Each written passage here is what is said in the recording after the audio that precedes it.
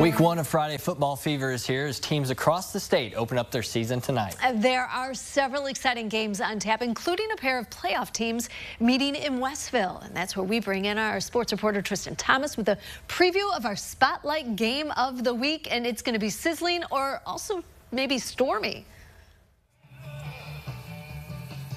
Yeah, Brandon and Jennifer, it's a really busy time for football fans in Central Illinois. Of course, the Illini winning their season opener last night over EIU. And now another day later on Friday, it's our first Friday Football Fever coming up tonight in Week 1 for high school football. In our Spotlight Game of the Week, it's a pair of 8-win teams with plenty of talent back from a season ago. Westville and Salt Fork meet in a battle of VVC powers. These teams also met in the opener last year when the Tigers won 21-14. Both teams entered the season with high expectations, trying to get a statement win in Week 1.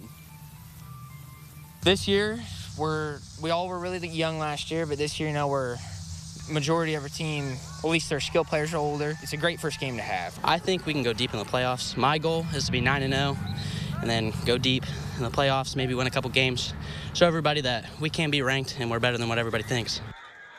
We've got much more high school football coverage coming up tonight at 6. Hear from both teams' head coaches ahead of this big-time game. And, of course, at 10, the Friday Football Fever, Week 1, all the highlights as long as weather allows, right? If you look back to Week 1 last year, kind of the same problem. A lot of postponements, some delays, some games pushed back to Saturday. Hopefully, we were able to avoid that for the most part. This week, we'll have to wait and see. And overall, excited for just a fun high school football season and all that lies ahead. Reporting in Westville, WCIA 3 Sports, I'm Tristan Thomas. Back to you.